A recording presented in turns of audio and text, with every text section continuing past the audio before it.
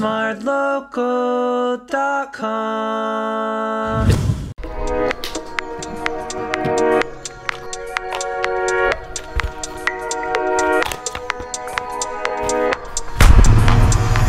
What's up everyone, my name is John. And I'm Chantel. Yeah, and we're photographers from TheSmartLocal.com. Okay, so for today's vlog, right, we're going to talk about the IG life, the Instagram life, about how photographers and creatives around Singapore and maybe around the world put nice visuals onto their social media, you know, through whatever skills we can acquire and whatever skills we use. So I shan't tell you too much, yeah?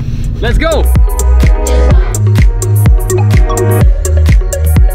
So we are now at Marina East Park.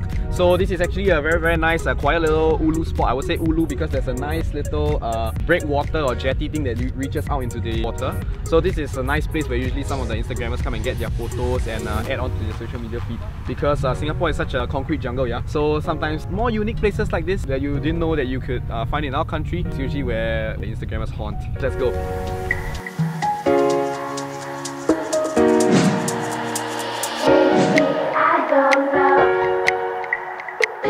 We have finally reached the end of the breakwater, and this is the location that we saw on one of the famous Instagrammers from Singapore.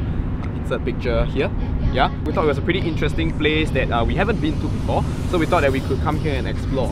And that's pro tip number one for all Instagrammy people out there. If you're looking for new places, why not search on Instagram and see what your friends are doing, and yeah, look through the location tag.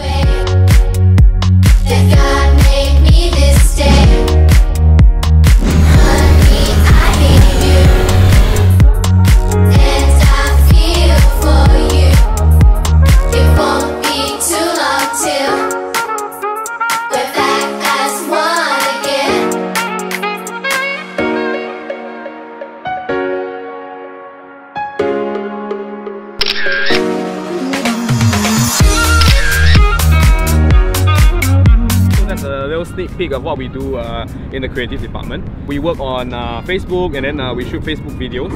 So within 1 minute, let's see how much of a story we can tell.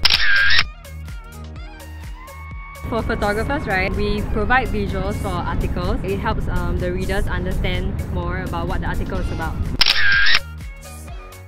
Alright guys, so that's basically it for today. Before we end off, I just got a few more final words for y'all. When you're looking for inspiration, when you're going out on your shoot, the first place you go is to go onto your Instagram. Look for your favorite Instagrammers and look at your current feed and look for a style that you like. And that's where I channel my creativity towards. And the next thing is when you go out onto your shoot, remember there are two main things you need to take note of. One is your gear. You must know what your gear can do. The other one is to know what your model can do.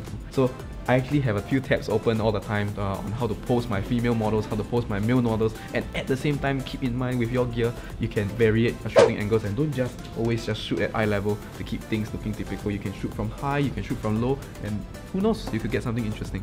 And the last part is your editing process. Personally for myself, like I mentioned, my style is I like to go for a faded film look, a bit of desaturation. So the first thing I work with is my tone curve. I adjust the colors, I adjust the blacks and the whites. So what happens is that it gives me that very nice faded look before I edit anything else. And basically, that's like my process for how I do my editing and how I contribute to Instagram. But the main thing is to have fun and to learn what you can. And so I hope you'll learn something from this episode. Keep going out the shoot. If you like these kind of videos, remember to like, share and subscribe, and to leave a comment below, and to watch our other videos over here. Yeah, bye! Here, correct? Correct.